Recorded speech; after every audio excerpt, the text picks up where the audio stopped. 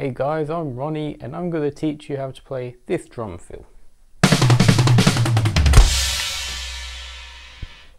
This drum fill could be used in a pop punk beat or even any sort of rock beat really.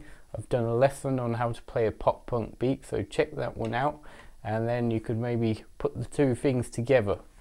Alright, let's break down how to play this fill and the best way to learn it.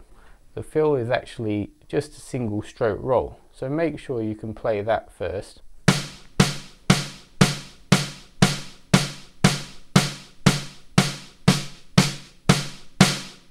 I'd break that fill down into two parts.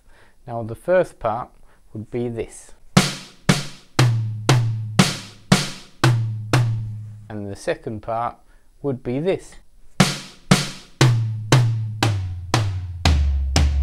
So how I would actually practice it is with a click, and what I would actually do, I would loop one of the parts.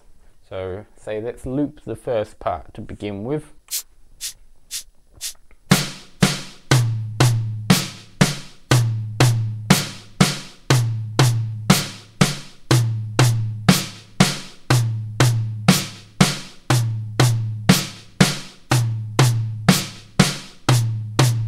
The reason why it's good to do that is because sometimes you might struggle with a particular part in the fill, and then all you want to do is just loop that one part over and over again until gradually you'll get it. Let's move on to the second part with the click.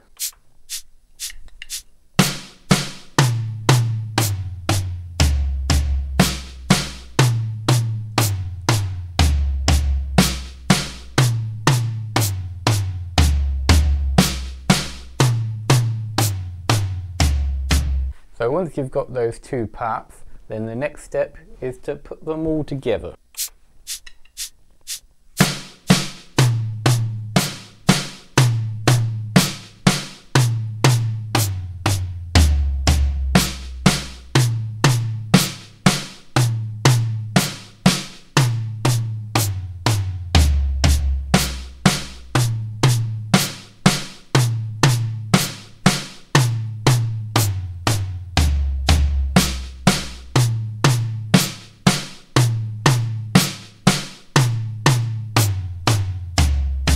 So I would make sure that you practice that at least 5 minutes every day, with a click preferably, and it will probably take about 2 or 3 weeks if you practice it every day to speed it up.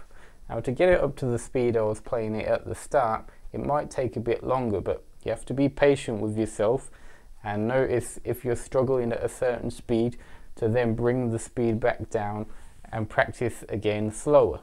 There's nothing wrong with playing slow. You want to make sure you're playing it nice and smoothly and not sloppily like this.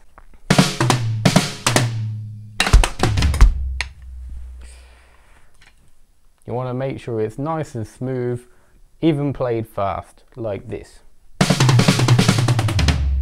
Now you can play the fill, and hopefully now you can play the beat from the previous lesson as well. Let's put the two together.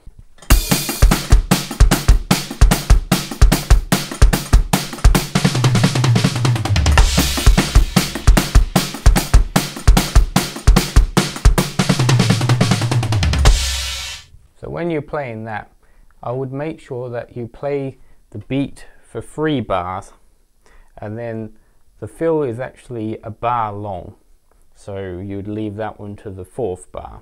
So the last thing I want to mention is you want to actually start the beat with the crash. So what it will do is it will make it sound like you're hitting the crash after you're doing the drum fill, but it's actually at the start of the beat. 1, 2, 3, 4, 1, 2, 3, 4, 1, 2, 3, 4. Thanks for watching the video. I hope you found it useful, and see you in the next one.